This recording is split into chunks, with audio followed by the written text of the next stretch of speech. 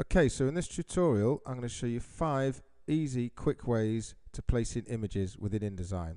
So first of all, the most basic one, File, Place, and let's find some images to place into here, and choose the image and click on Open. Okay, so now we've got the image on the end of the cursor.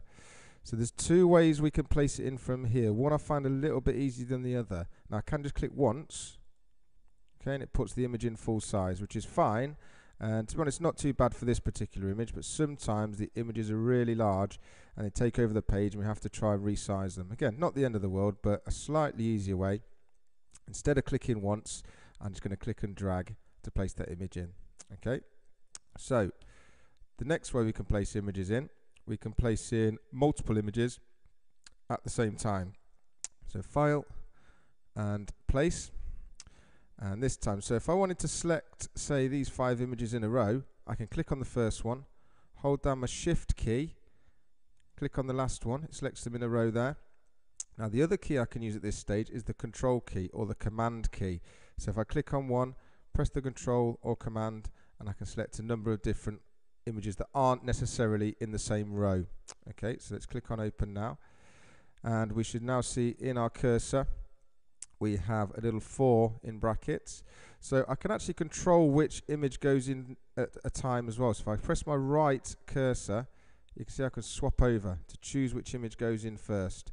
Okay, so I can click and drag, choose a different image, click and drag, and place them in. Okay, and you can pick as many images as you want to stick them in like that. So another way of placing images in is we can create the frames first. So let's create a few standard shapes to put our frames images into. So I've already got some blank frames on my page. It can be different positions, different places. Okay, so now I'm going to go to File and Place, choose 3 images because I've got 3 frames to fill, click on Open. Okay, now if I click on each one of those frames, it will pop the image inside there for us. Okay, now if I select all these together, a really good button to click at this stage as well is the button that's Fill Frame Proportionally.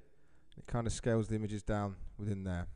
Okay, so another way we can place images, so it's the 4th way, just one more way after this one, is what's called a grid placement, which to be honest is my favorite of all places, because if I choose more than one image, let's say 5 images, click on Open, and I'm just going to do something slightly different at this stage. Okay, so as I click and drag, as if I'm going to place one image in, if I actually use my cursors, if I press my right cursor, you can see it's going to put 2 images in next to each other.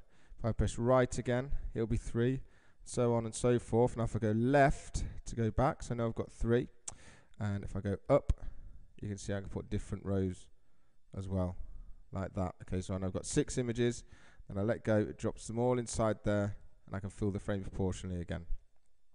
Okay, now the other way is what's called a compound path. So if I create some frames again here, like so, let's just skew them a little bit there to get them slightly different. And before I place the images in, I'm just going to do one more thing here. Okay, I'm going to go to Window, I'm going to go Objects and Layout, and then I'm going to go to Pathfinder, just here.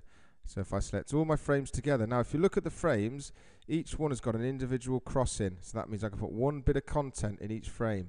But if I click on my very first Pathfinder here, which is Add, it merges all the frames in together. So don't necessarily need to be overlapping, but this is what's called a compound path. So then I can file, with it selected, File and Place, stick an image in there, and it goes behind all of those different frames. So I can stick my drop shadows and other effects on there. Okay, so 5 completely different ways I can place images into InDesign.